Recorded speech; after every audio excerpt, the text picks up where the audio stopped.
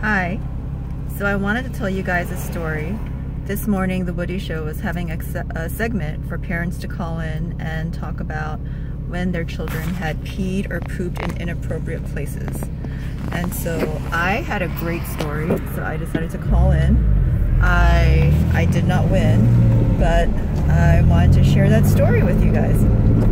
Now this happened when Bodhi, my younger son, was about 4 years old, and it was Cinco de Mayo, I think. It was some sort of Mexican holiday, I'm assuming Cinco de Mayo, and we wanted to go to Olvera Street, which is in downtown near Chinatown, to just check out the festivities and eat some Mexican food and listen to some mariachi music, you know, just participate and have a good time.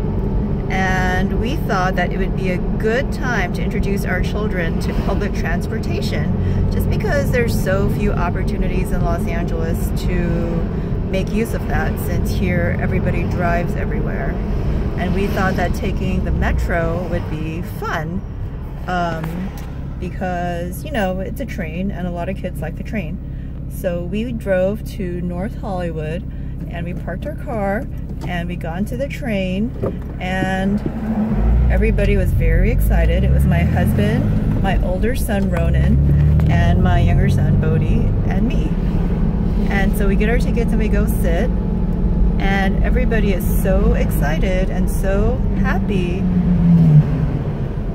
that Bodhi, who was sitting on my lap, peed his pants. Now, we had been potty training him, and so he had no diaper on, which meant that the pee soaked down into my pants. And that was that. I brought a change of clothes for Bodhi because I knew that he was prone to accidents since we were potty training him, but I didn't bring a change of clothes for me.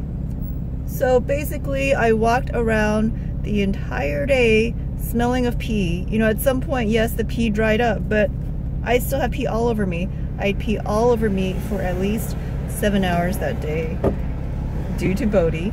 And let me just say that the shower that night was so satisfying. I could not wait to come home and peel those stinky pants off and take a nice hot shower.